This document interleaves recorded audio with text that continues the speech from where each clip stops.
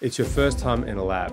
Seeing all the chemicals, liquids, glass beakers, and sharps, all you're trying to do is not to get hurt or break something expensive. You're somehow supposed to follow a huge list of complicated instructions using equipment you've never seen before to do an experiment you've never heard of before. Everyone says lab skills are essential for finding jobs, but is it this hard for everyone? Feeling like you don't know where to start is very common, and you need a plan and systematic strategy for learning, especially when it comes to complex professional skill sets like lab techniques. Today, let's assume we're all novices starting from the beginning and talk about how to get the most out of lab classes using the mimic or copycat method. Hi everyone, I'm Jack Wang, a microbiologist, science educator, and the 2020 Australian University Teacher of the Year. On this channel, we talk about science education and how it can help develop transferable skills to move your career forward in any field. Odds are you found this channel through one of our many lab skills videos, and hopefully they've been informative and well produced. But it can be unclear how you should learn any of this without having access to a real lab. Because my job as a science teacher, I can access these labs to do some filming, but lab space and the chance to use expensive equipment is very rare, even for professional scientists. None of the lab equipment or facilities I showcase on this channel are mine.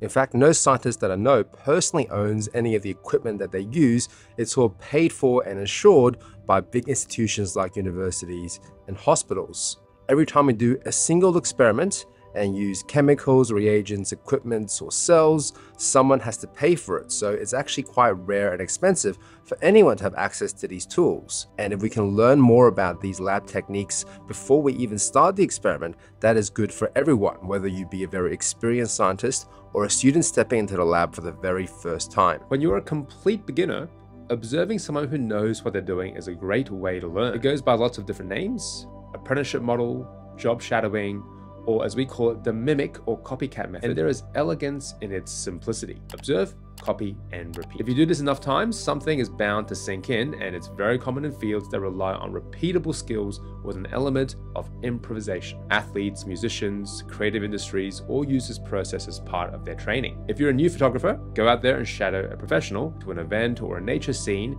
and see how they compose their shots. If you're new to making videos, visit a studio or film set and then try to mimic their camera position, audio settings, or lighting for yourself. It's no different for lab skills, but it may not be obvious who you should be copying because labs and scientific equipment are difficult to access. We can start with finding a lab protocol and reading the instructions step by step. Underline any words or phrases that don't make sense and do some background research. Sure, there may be 10 steps in the protocol, but what does each step do? What are the chemicals you're adding, and what happens if you skip any one step? This initial preparation is very important, and unfortunately, most students don't do this. The more prepared you are going in, the more you'll get out of it. Watching lab videos is also a great way to prepare, but what should you be looking out for? For a start, knowing the names of basic equipment. Even something as simple as tubes, plates, pipettes, or bacteria, and what they look like can fill in some of the gaps. The order of steps is also really important. Missing or rushing a lab step is really common, so if you can watch every single lab step and connect it to earlier and later stages of the experiment, that will help you understand how everything fits into the whole sequence. Visualizing common mistakes, sometimes in slow motion, will also help a lot. Pausing and rewatching the technique being performed again and again is probably the most valuable part of these videos that we make. And when you get to try the technique, you should have the image of this in your head as you're doing it. This visualization is just as important for your cognitive processing and learning as the muscle memory developed by repeating the skill. The two go hand in hand. We try to show the same lab technique from different angles on this channel, so you can also get a better spatial awareness of the reagents and equipment used in every experiment. Once you're in the lab, seeing something happen with your own eyes is of course different than just reading or watching it. Most lab classes are set up where a demonstrator is right in front of you, showing you how to do the technique first before letting you try it out for yourself. If you already know what each reagent or piece of equipment is called and what they look like, and also explain how every step of the protocol is connected to the next and what that step is designed to do.